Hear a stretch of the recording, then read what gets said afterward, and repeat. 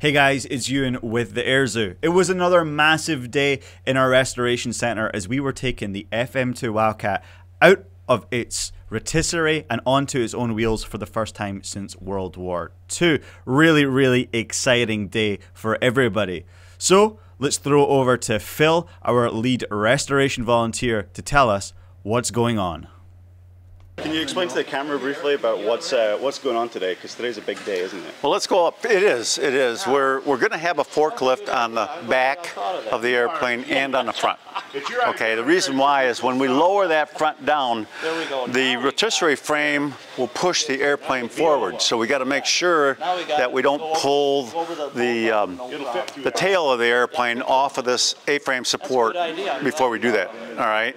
So what we're going to do now, what the guys are setting up for right now, and come up with a great idea, is we're going to lift it up. We're going to get that A-frame out of there entirely because the airplane actually has to roll forward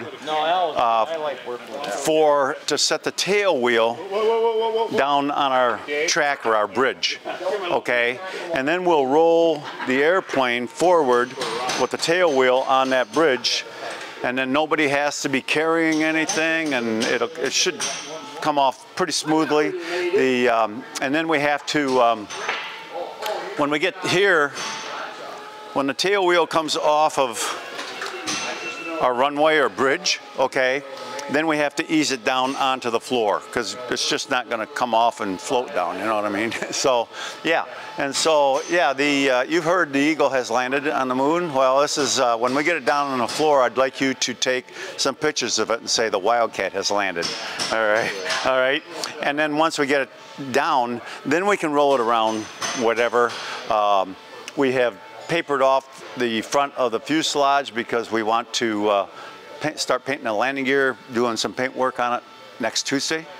But we're just running through all of our options and we'll lift it up with the forklift on the front here, okay? Take the load off of our turnbuckles, okay? And then we'll take the turnbuckles off, and then we'll lower the airplane down slowly. You'll see the shock struts retracting, okay, up to here. Pretty close. And then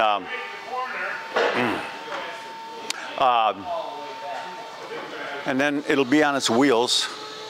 Then we'll just continue to roll it out, probably roll the rotisserie back a little bit out of its way, and we'll turn it and go stage it over in front of the paint booth, if not take it into the paint booth today.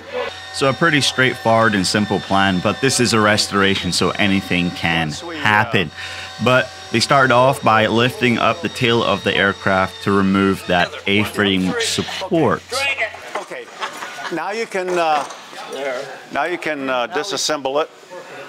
Okay. And you're going to want to have more than a few people. We can't lower this, can we? Not yet. So before doing any more big maneuvers, the guys spent some time just going over the plan, making sure everyone was on the same page, which is always a wise thing to do. As you can see, a lot of people in the restoration center because it was a big day and a lot of people wanted to see all the action. So the guys started to loosen up some of the support and turnbuckles on the rotisserie just to make it easier to remove when the time came.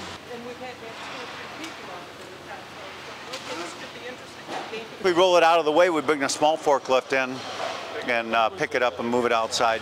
So we brought in the second forklift to attach to the front of the aircraft, with the idea being that the forklifts would take the weight of the aircraft, we would remove the supporting turnbuckles, and then we would lower the aircraft together on its own two wheels for the first time since World War II. So pretty simple plan.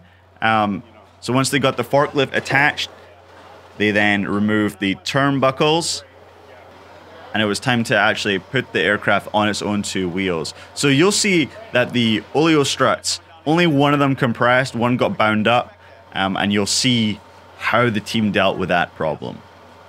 Spoiler, with a big hammer. See, it's just bound up, and oleo struts tend to do that.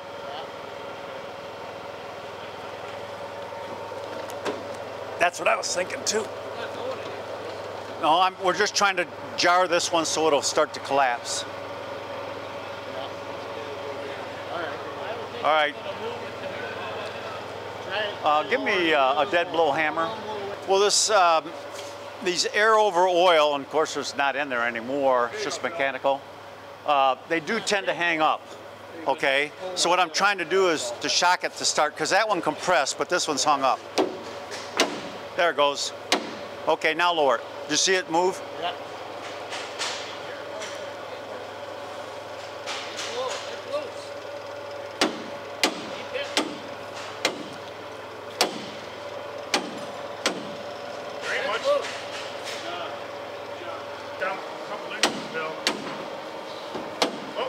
That's all right. That one's going to hit the stop. Keep it coming down. All right, hold up. All right, now you're completely off. There we go. Hey, all right. Yep. Okay. Okay, 2 feet. 2 feet. Easy. Okay. Things moving forward. Looking good. More? Easy. It's looking good. A little bit more. We want to get ahead of that set of blocks on the tail. That's good. Okay, set it down all the way. All the way? All the way, and we're gonna back you off. Good. All right, come on back, just like you're doing. Yeah, cut it. What year is this? You have to pull the plane with it. All right, cut it around a little bit. 06? Okay. All right, not too. There you go. That's about as much as you can do. That's fine, and that'll work. That'll work. That'll work. Okay, That'll work. That'll work. That'll work. Keep coming around. That'll work. All right, hold it up. Stop. Hold it. Yeah. Okay, that's good. Okay, what we'll do is we'll swing the rotisserie that way to swing the tail around. All right. Wait. See, I knew that tail wheel wouldn't spin. That's why I wanted to. Do you have that? Can you rotate that tail wheel, control it? Greg, did you have an affair that would go in there? I know, that's what we're looking at doing. Here we go. There we go. Never mind. There you go. Okay. Way to go. It's like an army guy kicking it. You got what to do. So we brought in the other forklift that was holding the tail in the back, then brought that one round to then lift up that back again and then lower it onto the ground. I want to put, because that'll turn easier than the.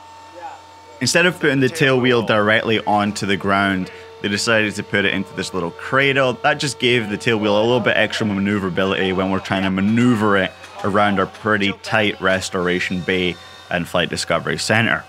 So you can see we're lifting up the rear of the plane. We're gonna move away the rotisserie, slide in that little cradle, drop it onto the cradle, and ladies and gentlemen, mission complete. Almost. Then we gotta move the Wildcat around and get it into the paint booth. Okay, that's good.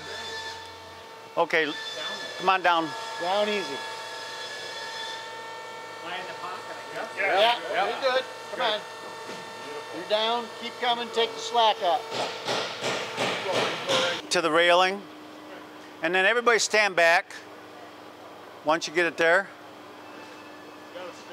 look at this. The Wildcat has landed.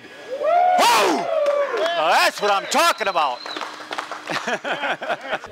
So we rolled the Wildcat into our paint booth because the next step of this restoration is that we're going to paint the landing gear. And there it is in the paint booth, looking absolutely fantastic. Another massive milestone checked off in this FM-2 Wildcat restoration. But of course, there's a lot more work to be done, and Phil immediately is on to the next task, talking about the wing. This guy never stops. If you want to see how our FM-2 Wildcat restoration is going, make sure you subscribe to the Air Zoo and pay us a visit at airzoo.org.